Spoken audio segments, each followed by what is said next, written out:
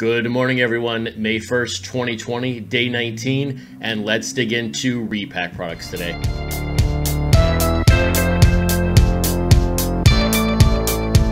But before we talk about Repack products, let's talk about my day yesterday. On the weeding tool perspective, I think it's gone. I think I left it in my basket when I was taking out other weeds, and I think I just dumped it into the compost. So hopefully that did not destroy the entire load from Waste Management, but I'm pretty sure that that tool is gone forever. So I went to McLennan's yesterday to try to buy another one.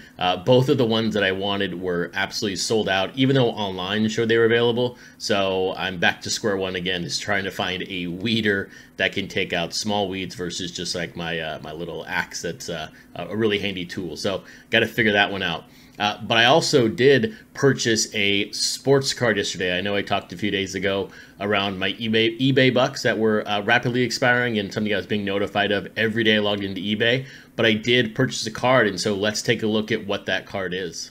Hey, so no surprise, I picked up a T206 Polar Bear card for my set. This is card number 55 of 250, so very, very nice, even number, and probably the last card I'll pick up for some time for my T206 Polar Bear set. But this is Charlie Carr, and there's a couple really, really interesting facts about this card. So number one, it's Polar Bear back. That's obvious. Very, very clean back. It does have the crease on the top, obviously in the back, so I think that, but the color of the card overall is very, very nice. The cool thing with the card is the hole punch in the middle. And so it looks like a circle, but it's actually not a circle. It's like a little bit of a flower, maybe a tulip or something like that. An interesting thing about these cards, 100 years ago, 90 years ago, when people traded back and forth, they would send their cards out and they would mark them somehow. So there is there's large collections out there of stamped backs. People would take a stamp and stamp the back, so that way when people are comparing what they have to what others have, they know instantly what their cards are. So this card was hole punched with that to signify that this card belonged to this individual person. So I think it's a really, really neat tell of this card as far as the provenance of it. Obviously it changed hands, it went through the mail, it came back in the mail, or maybe it never left the person's house, but he marked it in a certain way. So you can start looking for cards like these with different marks on them, different stamps. I know there's a big collector in Tobacco Row who has an entire stamp back collection, and I think it's just completely fascinating in his knowledge of stamps and what they mean and things like that. So that was a really cool one to add yesterday. Also, from a population report perspective, I do rank out once a month. I will download the PSA pop report for polar bear backs. This is number 47 when it comes to all 250 polar bear cards as far as how many are graded. So this is obviously in the lower 20%. So very, very low pop report on the actual graded ones for this card. So it's a good one to add. I already had Carr in I think a Piedmont or a Sweet Cap rollback. So this is an upgrade for the set, but I felt it was a good way to end, I guess basically end April for the T206 set and begin May, which may have very few car purchases overall.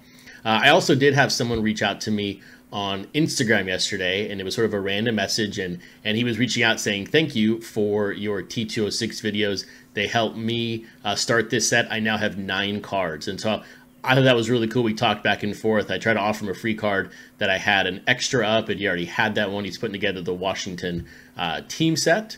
But it reminded me that when I made this channel up and I made my first couple of videos, they were all about T206. So for anyone who subscribed to my channel that was a T206 collector, they're a little bit probably taken back by the lack of content for T206, but I just haven't had that many mail days recently to make a video. But I still need to make a top 10 video for my polar bear cards. So I should probably get to that this week or next to make that happen. So that was a cool little side story that happened late last night that I thought was interesting, and then I picked up this card yesterday around the same time. So good way to end the month. But hey, let's talk about Repack products.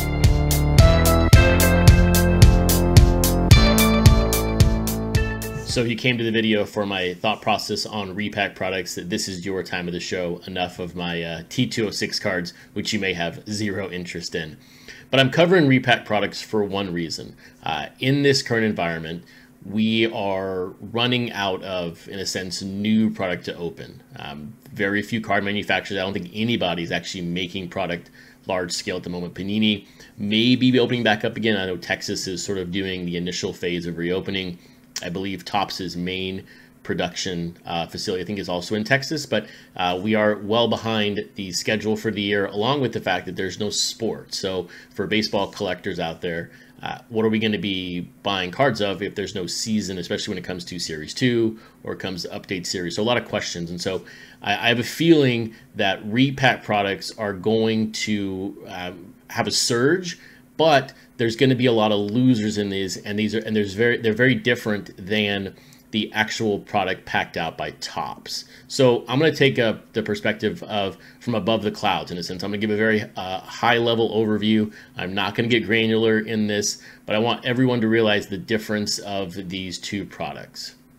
Now, if you are Topps and you're making a product, what is the goal, right? The goal is to make money, but they go about it a different way, right? You have your wages for the developers or your designers. You've got to factor all of that in.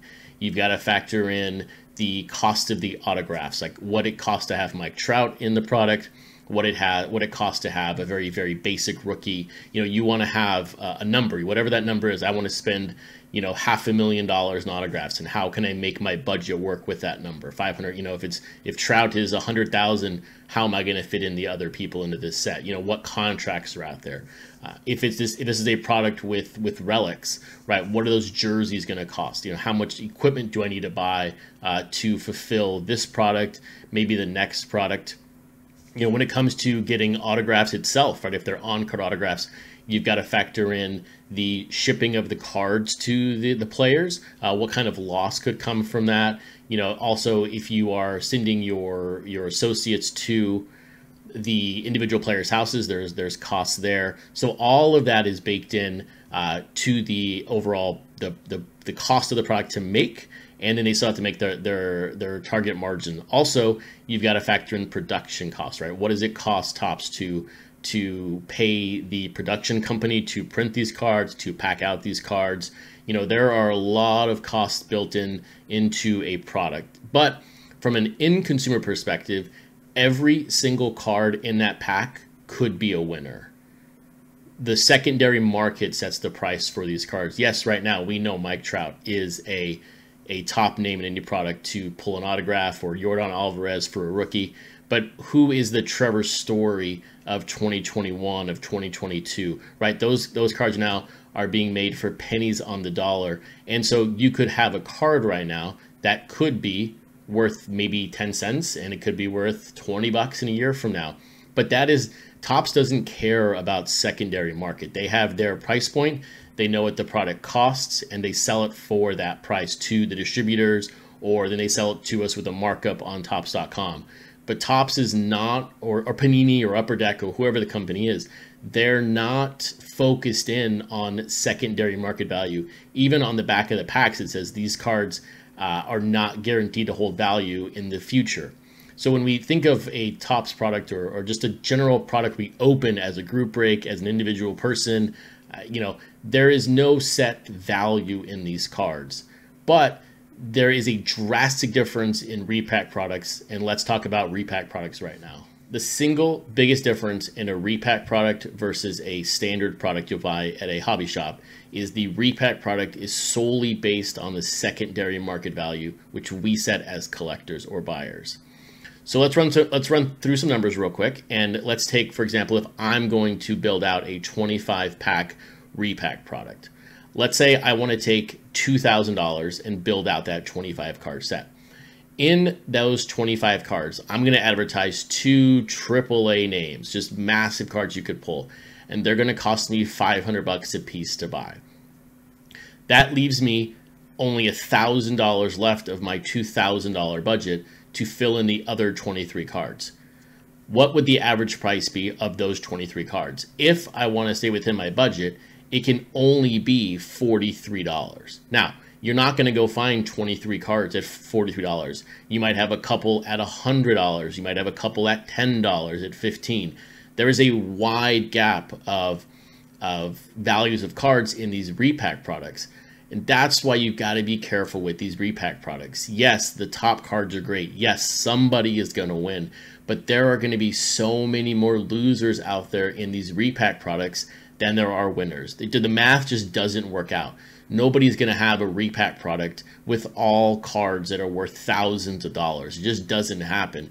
And that's because these repack products are based on secondary market values. And that is where you have to be careful. So if you're thinking about getting into a repack product, look at what they're offering. Look at the cards, look at the winners. But remember, there are going to be a lot more losers in this, way more than in a regular Topps product or Upper Deck product, where those cards are just put out based on contracts, on an ROI target, not based on secondary market value. But the moment you get into a product that is based on secondary market value, you're going to get burned more than you're going to win. So please be careful out there through the next couple of months as repack products start to make a surge in the hobby.